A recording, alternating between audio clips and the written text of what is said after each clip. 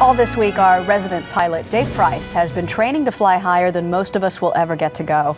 This morning, he is back on Earth, joining us again from Beale Air Force Base near Sacramento, California, to take us up on the ride. Good morning again. Oh, good morning to you, Maggie. I have been so privileged to have spent the week here at Beale Air Force Base with the 3,000 men and women who make it run so efficiently, and we are so proud of each and every one of them. But the highlight of this whole week was being able to fly up in a U-2 as high as man can go, so close to the stars that you feel like you can touch them. Sky should be clear, wind should be light and variable. It's a perfect day to fly. It was a great day to fly, but you don't just hop in a plane when you're going as high as man can go without heading into space. It's a painstaking process. All right, we're about to apply the oxygen. We'll go up nice and slow for you. Suited up and breathing oxygen, I was at the point of no return.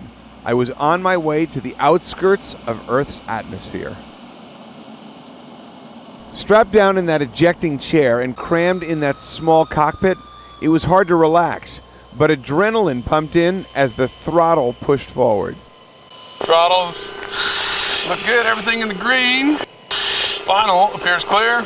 Let's go touch the sky, shall we? Let's do it. In 3, 2,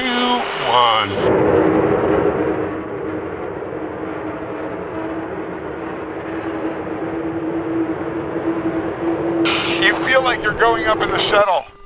What a view. Oh, it's only just begun.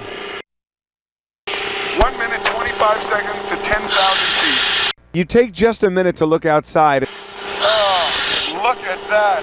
And then you glance back at the altimeter, and you've gone up another 10,000 feet.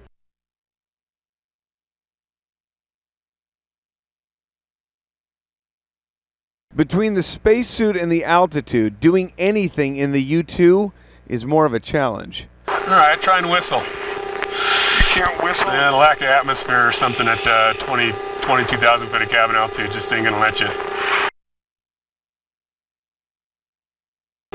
It is now minus 64 degrees Celsius outside, in less than an inch away. You get so wrapped up in the beauty and the novelty of everything that it's easy to forget the danger. If we depressurized right now at 70,000 feet, what would happen? Well, without the protection of our high altitude suit, our blood would boil instantly, and we would cease to continue living up here. As you approach 70,000 feet and you look outside, you can actually see the curvature of the Earth on the horizon. Isn't that amazing? Unbelievable. There's a peaceful beauty below you and bright sunshine on your face and a rich, dark sky above. There's so much quiet. It's so smooth. It's so peaceful, and we're just looking down on this Mother Earth. It just looks so beautiful. It makes you want to fight to protect it every day. Time stops at high altitude. Your thoughts float between heaven and earth, just as you do. And just as you get teased with being the highest person in the world, higher than anyone else but the astronauts, gravity calls you home.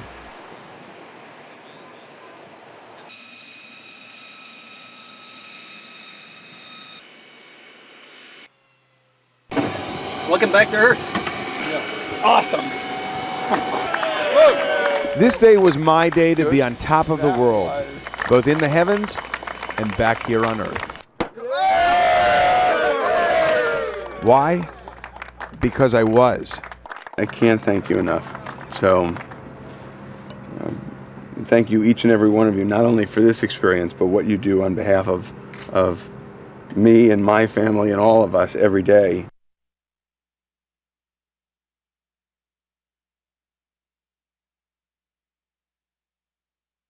This was one of the hardest assignments I've had, not because it wasn't, not because it was so difficult to do, but because it was so difficult to put these experiences into words. I just sat there for most of this trip in awe and in silence. And when we got back down here and started looking at the tape, I just didn't say much. And I want to thank Luke Lockowicz, Major Luke Lockowicz, my pilot, and the 869 men and women, such a small brotherhood and sisterhood of pilots who have flown this over the last 55 years. Fewer people fly this plane than have Super Bowl rings. And that gives you some idea of how exclusive this club is. Those pictures, Dave, with you all the way up there, the space is within reach. That's the thing. That's the thing when you see those pictures. Space is right there.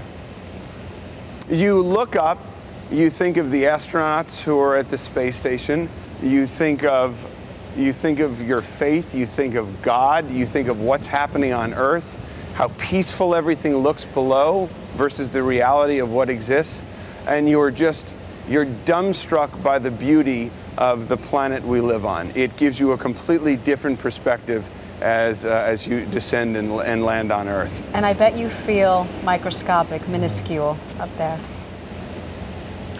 You do. You're above everything. You're above the planes that fly. You're above all that runs around and makes life chaotic. And you stand there and it puts things into, for lack of a better term, an ultra perspective. How small we are, how tiny we are, indeed how tiny this planet is when you compare it to everything above the canopy that you're in. Dave, obviously an emotional experience for you, but I got to ask the same question Maggie asked earlier this week. Any nerves at all when you were up there? Oh, not when I was up there, but I've got to tell you, when they strap you in and you're doing that walk to the U-2 and you're thinking back to all the safety exercises you did and the egress exercises, you think, you know, you have a genuine understanding of the danger of the missions these men and women go on. And the only thing I leave with is a sense that we got to keep these men in our hearts and prayers. Well done. That we will. Thanks, Dave.